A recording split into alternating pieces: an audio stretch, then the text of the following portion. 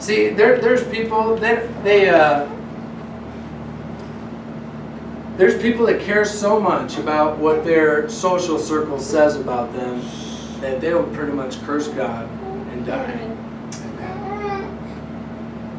I hope you're not like that today. But not these people in Joshua. You know what? They're walking around and they're armed openly. Their boldness and their intent. That was their intent, to attack. Just so you know, I'm walking around your city today, but I'm going to be inside those walls tomorrow. You're going to taste this blade. Sword is meant to stab and slice. It's not meant to brush your hair and cuddle with a teddy bear. You see? A sword has a purpose. Amen? But there's also a boldness and hope. Look in verse 8. Joshua 6:8. And it came to pass, when Joshua had spoken unto the people, that the 7 priests bearing the 7 trumpets of ram's horns passed on before the Lord, and blew the trumpets, and the ark of the covenant of the Lord followed them. I want to point out where it says the 7 priests bearing the 7 trumpets of ram's horns passed on before the Lord and blew the trumpets. They blew the trumpets. What followed them? The ark of God. You know what? If you're trying to hide out, blowing a trumpet is probably a bad way to do it. You know, if you're trying to secretly kind of cruise around Jericho without being laughed at or anyone, you know, throwing rocks at you as you're walking around, blowing a trumpet is probably a bad idea. You know, you would ask a military general, how about, you know, when we're about to be in conflict, what about if I just blow a trumpet? They'd be like, you know what, you give away your concordance, that'd be the worst idea ever. They're going to know exactly where you are, and you're going to done die. You know, and but the hope you have in the Lord is what people without God would literally kill somebody for. You understand that? These people, they have the Ark of God. The people in Jericho just heard about the Ark of God. The people walking around had it. Right there. I mean, they couldn't touch it or else they'd be like Uzzah, but they had it. They knew where that ark was. Amen? Now, people in the world, they don't have that hope that you have. They don't have that assurance that, you know what, if they get stuck in some struggle or some sin or some hard place, they can just bow their head in prayer and God would hear them immediately. They don't have that like you do. You've done business with the Lord. Amen? You know what? They shoot up to get that feeling of security. They got to shoot it into their vein. You know,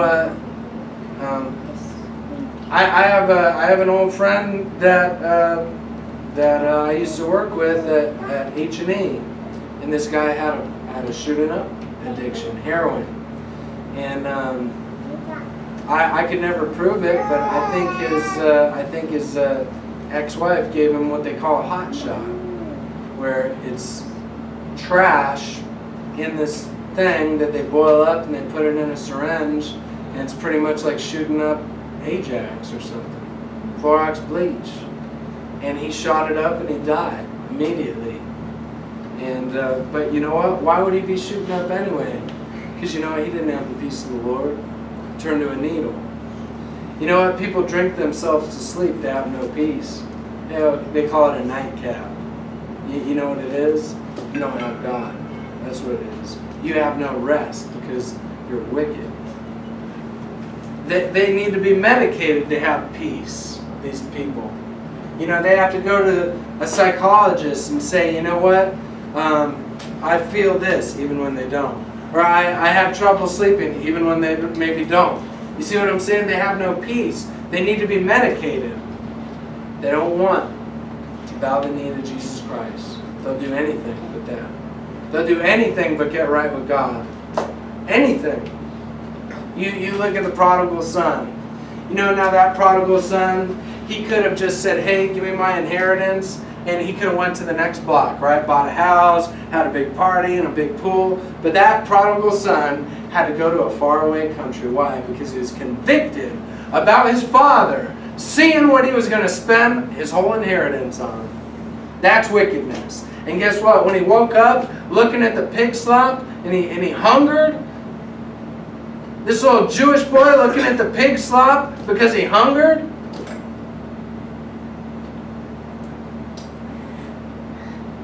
He had no peace. Medication is not the answer. Drinking alcohol, shooting it up is not the answer. You need to get right with God. Amen. You know what? And maybe I didn't list what you're running to, but just fill in the blank. If you're not running to God, you're running to something else. And it's not going to work for long. Amen. It's not going to work for long. You know, I'm not going to act like, oh, it'll be a Band-Aid for a little while. It'll be a Band-Aid. You won't have to face it for a little while. But there's going to come a day where that Band-Aid's not going to hold anymore. And you're going to have to try to do something more extreme, and more extreme, and more extreme. You know, and one of my dad's church friends, their daughter, was, man, she was about 24 years old. This girl grew up in Bible studies, grew up in church, and she got her little heroin addiction. And she died at 24 years old. Now, this girl, I mean, she probably could have married some CEO of some company just if she would have picked. You know, she was a beautiful little girl at 24, had her whole life ahead of her, and what did she turn to? Heroin. Now, whether she's saved or not, I guess that's going to be up to God. She definitely had a testimony. But wouldn't that be something to go die with a needle in your arm and go face God? And God's like, what are you doing with this gift I gave you of life? That needle's hanging out. Man, I was going to give you all these riches, but I can't now. I had all this gold, silver, and precious stones just for you. But I can't give it to you now. You spent your substance. What a shame. You know what? These people, their boldness and intent, and their boldness and their hope. Their hope was in the Lord. That ark represented all the light that they had of God at that time. Hebrews 9:4 says, which had the golden censer and the ark of the covenant overlaid round about with gold, wherein was the golden pot that had manna, and Aaron's rod that budded, and the tables of the covenant. Three things. First, the pot of manna. That represented all of God's provisions. Every bill that God had paid in your life is that's the manna. You need to look back on those things sometimes and say, you know what? That month I wasn't making the electricity, you know, and somebody handed me a love offering, or that month I wasn't able to make it, and somehow I was able to make it. God, that was your provision. Thank you, God. You know what? That's sitting in the Ark of the Covenant, chasing these guys. And, you know, they're walking around Jericho with God's provision. They said, you know what? We crossed that Red Sea. You know what? Now we're in the Promised Land. You know, God kept His word to me. And that's why I'm walking around Jericho. Next was Aaron's budded rod. Amen. That was a miracle. That was a miracle. Aaron's budded rod. And you know what? That was in the Ark of the Covenant. So as they're walking around Jericho, they're like, not only has God provided for me, He's just done some crazy miracles for me too. You know, if God wanted to, I bet He could knock down this whole wall. They're walking around Jericho. You know what? Aaron's budded rod, that represents God's miracles in your life. Some of you, it's a miracle you're even alive right now. Amen. Amen. But you know what? The tables of the covenant, that was the Word of God. And you know what? As they're cruising around, they not only have the provisions of God, the miracles of God, they have the Word of God with them. I don't know what it is, but maybe there's something about those three things that you need to really take note of when you're heading toward your Jericho, your impossible circumstance. You need to look at those three things in your life. Maybe you need to write them down on a paper. Amen? Maybe it needs to be in a sleeve of the Word of God. You know, they've got some open pages here. Write those provisions in. Write those miracles in there. And then you have your little Ark of the Covenant right there in your lap. Amen? Take note. You need to have boldness in hope. you don't have, you're not without hope like people in this world are. They are literally without hope. Some of these people are about ready to kill themselves because Trump got in office. Some of these people, I mean, when Obama got in office, some of these Republicans were about to kill themselves. They have no hope. You know what? No matter who's in the White House, I have hope. I have hope. I don't know why I have hope. You know, it's definitely not because I deserve it. You know, I've outlived some better people than me. And they're dead, and I'm still here. And I don't know why. I don't deserve it. But you know what you need to do? You need to draw attention to the Bible and what God's done for you. You do. How are you going to draw attention to the Bible and what God's done for you? I can't testify for what God's done for you. Your wife can't, your husband can't, your parents, your grandparents can't. Only you can testify for what the Lord's done for you. But then they had a boldness and restraint. Joshua 6 and verse 10. And it says, and Joshua had commanded the people, saying, Ye shall not shout, nor make any noise with your voice, neither shall any word proceed out of your mouth until the day I bid you shout. Then ye shall shout. See, God made His will known to Joshua and the people of Israel, and that judgment was to fall on this fenced-up city. They knew it. They looked at Jericho, or they had the spies come back, and Jericho's like, surely God's given this place into our hand. Because their hearts have melted because of us. He said, surely God's given us this. They knew judgment was falling on Jericho. They didn't know how. They didn't know necessarily when, but they knew it was coming. And you know what I'm telling you? God has told you judgment is falling on this world. Judgment's falling on this country. Judgment's falling on this city and town. Right now, judgment is coming. Judgment, it's a pending doom. It's looming over. You could see it. And it's looming over. And judgment is coming. And you know what? God wanted these people to walk around Jericho and not to try to converse with them. You understand? Because what happens with a conversation? Eve found out, right? Eve found out what happens with a conversation. You know, Eve's like, oh, well, you know, this big bad mean God, He doesn't even want us to touch this fruit. And, you know, and God's just, because that devil placed a seed of doubt by just a conversation. So God, Joshua is saying, I don't even want you talking to these people when you're walking around. You're just going to be sporting your swords. You're going to be, we're going to bring the priests. We're going to let them know that the Lord is God. We're even going to bring the Ark of the Covenant. You know, our silly little box. Our silly little box. And, you know, they're going to laugh when you bring your silly little box around. And they're going to say, oh, what's that? Oh, couldn't God just show Himself right now to me? And you'd be like, oh, sure He could if He wanted to. Sure He could if He wanted to. But He wants you to humble your heart first. And he wants you to listen to what's in my silly little box. You know? And then you open up your silly little box, and they start going, ah! Amen. Amen. I told you guys about Saunders. We go to the beer drinking place. He quotes John 3:16, and the devils come out of the walls, man. Right. It's like you didn't even hear. He was saying nice things to you.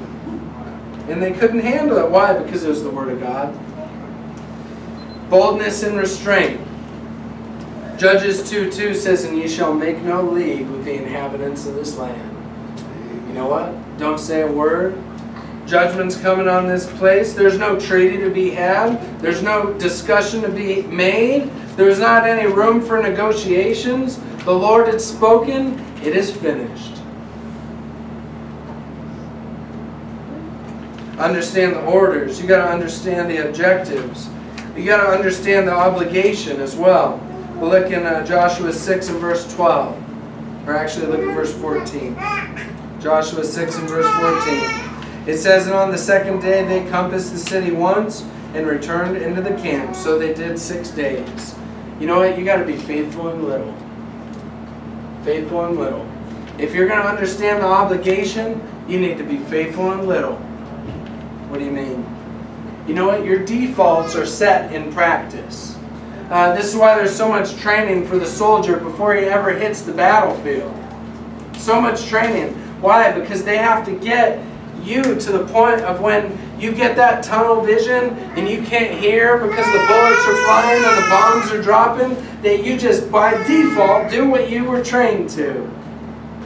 I mean, if you look at what these basic training things, what they go through so much training before they ever fire a shot. And you know what? God is trying to put you in that same training. And He's given you your Bible. He's given you your church. He's given you your time for prayer. He's given you all these things, your time for street preaching, your time for all this training.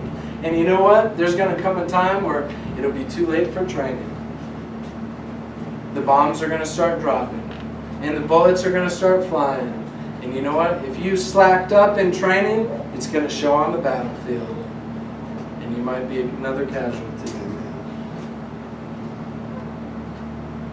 Luke 19:17 says, and He said unto him, Well, thou good servant, because thou hast been faithful in a very little, have thou authority over 10 cities. Why? Because he was faithful with little. You know, if God sees the faithfulness that you have in the little bit He's given you. You know, a lot of people, they don't want to serve God unless they could be behind a pulpit to do it. Yeah, I used to see these guys in these other churches. They'd just come and they'd be there for a week and they'd tell that preacher, I want to preach. And he'd say, oh, well, stick around and, you know, maybe I'll find something for you to do. And they wouldn't last a month before they left. Amen. Why? Because they thought they were something when they were nothing. You know what? And they weren't faithful in little. But you also got to be faithful in labor. In verse 15 it says, Joshua 6 and verse 15, only on that day they compassed the city 7 times. Now think about it. For the days previous, they only passed around once. Now they got to pass around 7 times. That's a big walk, man. It's hot out there. And we got to wear all these priestly robes. We got to carry all this armor and these swords. And we got to carry a box with us too, the Ark of the Covenant. Man, this is going to be a long day. It's going to be laborious. You know what? You as well must force yourself to the next level in your Christianity as the day of judgment approaches for this country.